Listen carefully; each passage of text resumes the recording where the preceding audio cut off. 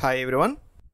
Today in this video let us discuss about the calculation of IV infusion rate and loading dose for drug salts.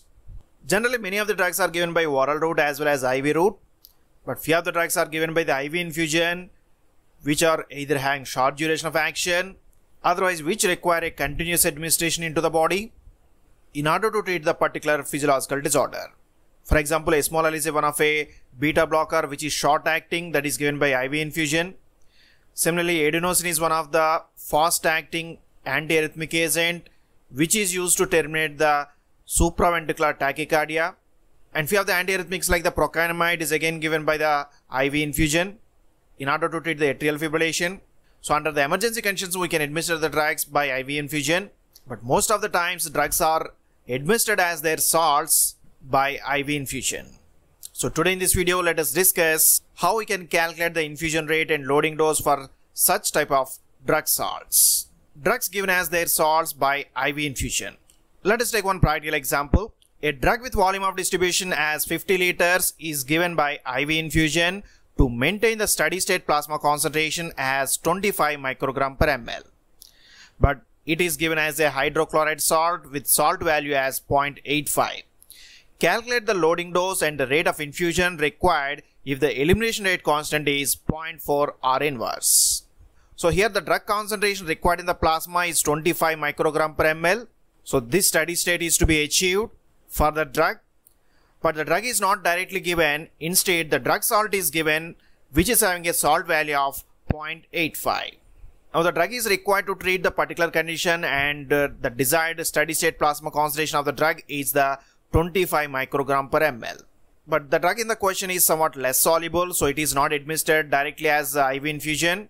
Instead, we are going to take a salt of the drug. The hydrochloride form of the drug is going to be taken, and which is given by the IV infusion. So when this hydrochloride salt of the drug is given by IV infusion, we can achieve the 25 microgram per ml of the drug concentration in the plasma. So here why we are going to use a hydrochloride form? Because when the drug is going to be converted into salt form, we can improve the water solubility. So hydrochloride form of the drug is more soluble compared with the drug itself. So during the IV infusion, we can use the salts of the drugs which are having the more solubility. But interestingly, drug salts are not equivalent to the plain drugs quantitatively. So we have to apply some correction factor while we are going to calculate the rate of infusion and loading dose. Now let us see how we can solve this given problem. So the drug is given as a hydrochloride form and the desired steady state plasma concentration is 25 microgram per ml. So first step is the calculation of the rate of infusion of the drug. How we can calculate the rate of infusion? We know one of the equation for the IV infusion, the steady state plasma concentration CSS is equal to Q by CL, where Q is the rate of infusion and CL is the clearance.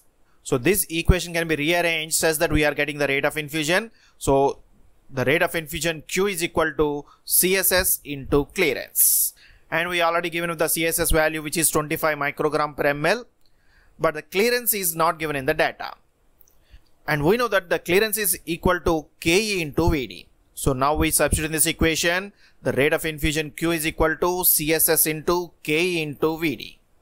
So by using this equation, we can calculate the rate of infusion of the drug in pure form. The CSS is given as 25 microgram per ml.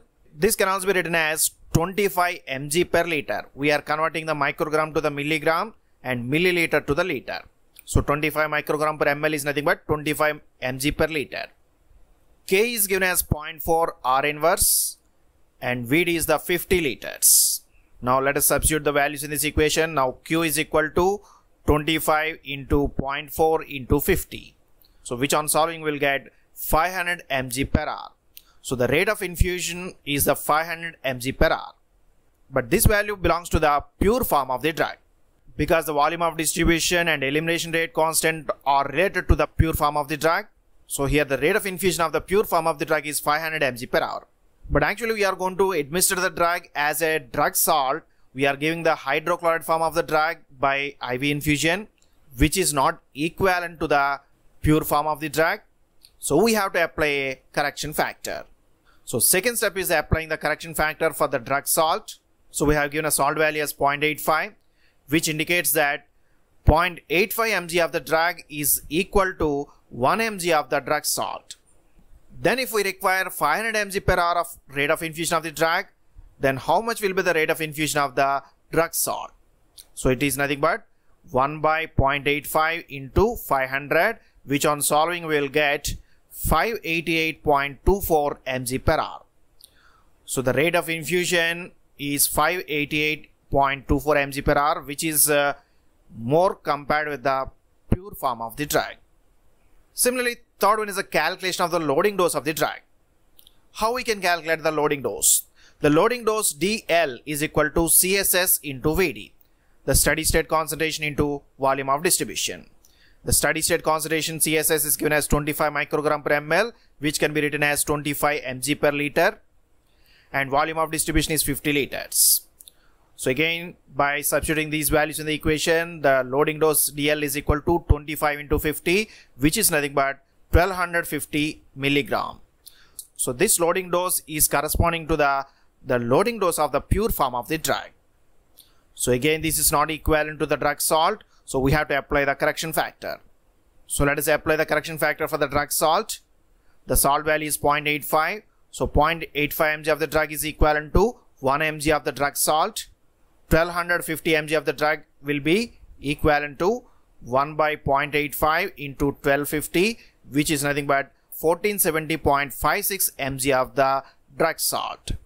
So we have to administer a loading dose of 1470.56 in order to achieve the desired steady state concentration. You can see a large difference is there between the pure form of the drug and drug salt. The loading dose of the pure form of the drug is 1250 mg, whereas the drug salt is 1470.56, which is comparatively more than the loading dose of the pure form of the drug. So if we are not applying this correction factor, we will not get the desired plasma concentration, which may affect the therapeutic activity of the drug. In this way, we can apply the correction factor in order to calculate the rate of infusion and loading dose. Now let us go with a few of the examples. Working example 1. If the loading dose of a drug is 250 mg, then how much will be the loading dose of its sodium salt to achieve the same concentration in the plasma? Salt value of the drug is 0.75. So here we have to calculate the loading dose of its sodium salt. So let us see the data given. The loading dose of the drug is given as 250 mg. This is the loading dose of the plain drug. And what are the salt values given as 0.75. Now we have to calculate the loading dose of the sodium salt of the drug. So let us see the solution to this working example 1. We have given the salt value as 0.75. What this indicates? This indicates that 0.75 mg of the drug is equivalent to 1 mg of the drug salt form. But here the loading dose is the 250 mg. So for 250 mg of loading dose of the drug, how much amount of the loading dose of the drug salt is required? So this is nothing but 1 by 0.75 into 250. So which on solving we will get 333.3 mg of the drug salt is required as a loading dose in order to produce the same plasma concentration. The loading dose of the normal drug is 250 mg, but its salt is 333.3 mg. That means it is the greater than the dose of the plain drug, because the salts cannot release the 100% of the drug. So we need the more dose in order to produce the same plasma concentration. So this 333.3 is the corrected loading dose of the drug salt. Similarly, let us take another example.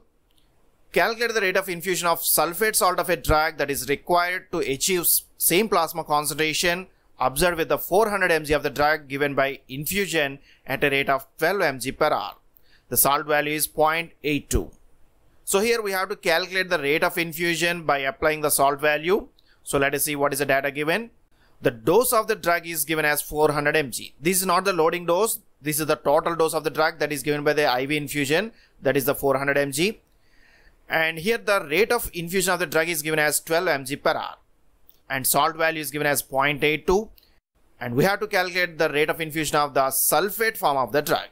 So let us see the solution to this working example 2. The salt value is given as 0.82. Again it indicates 0.82 mg of the drug is equivalent to 1 mg of the drug sulfate. But what is the rate of infusion of the drug? The drug is given at a rate of infusion of 12 mg per hour, So for the plain drug, the infusion rate is 12 mg per hour. Then what will be the rate of infusion for the drug sulfate? So it will be again 1 by 0.82 into 12. So which on solving it gives the 14.63 mg per hour. Again, you can observe that for the plain drug, the infusion rate is 12 mg. But when it is given as a sulfate form, the infusion rate is high because the salt cannot release the 100% of the drug. So at a sulfate form, it should be given at a infusion rate of 14.63 mg per hour. So this is the corrected infusion rate of the drug sulfate. In this way, by using the salt form correction factor, we can calculate the exact loading dose and infusion rates for the salt forms of the drugs, because at most of the times drugs are not equivalent to the salt forms, and even the different salts of the drugs are again not equivalent. So we have to apply this correction factor in order to accurately calculate the loading dose, infusion rate and plasma concentrations. So that's about the salt value in the pharmacokinetics. Hope you have enjoyed this video. If you like this video, please subscribe to our channel, share this video with your friends, post your comments in the comment box. Thank you for watching this video.